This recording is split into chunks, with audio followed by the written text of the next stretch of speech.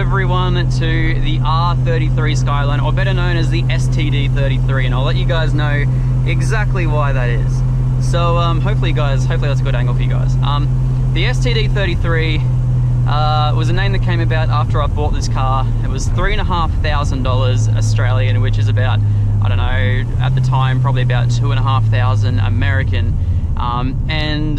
Yeah, the car was basically living in Red Dirt Central, up in the middle of or central Queensland, and basically we picked this car up for $3.5 grand, and originally I made an offer for $6,000 on this car, and then we went out to go have a look at it.